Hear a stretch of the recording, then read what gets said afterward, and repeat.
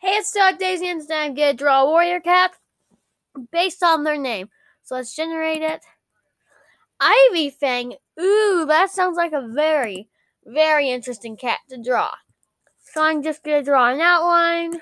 I think that Ivy Fang, though, would be an elder. So I'm just going to have Ivy Fang, like, sleeping and stuff. Never really drawn a sleeping cat, especially on a computer, but we'll see how it turns out.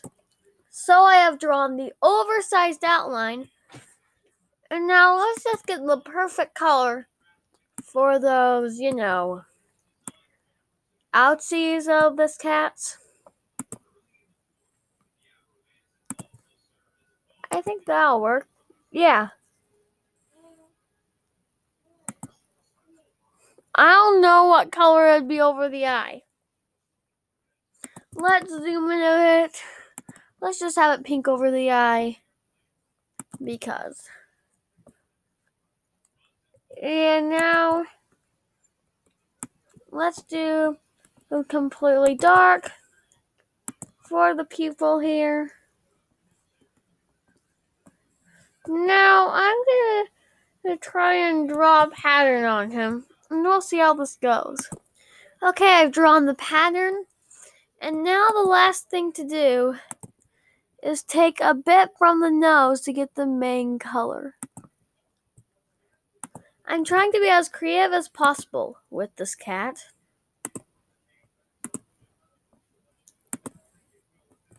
And yeah.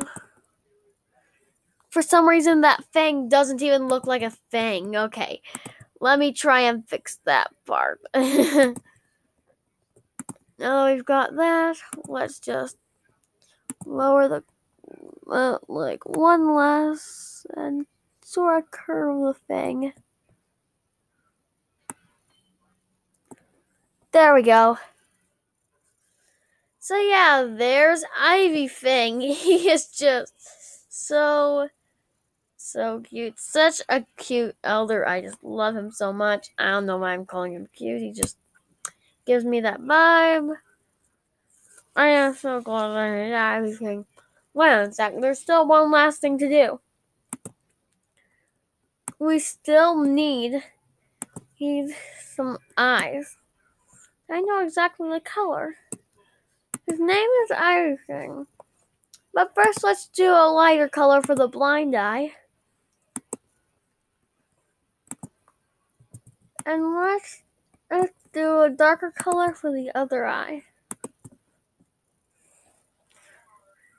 So yeah.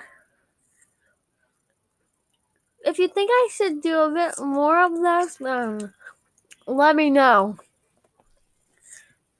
Let's see, how many minutes do we have?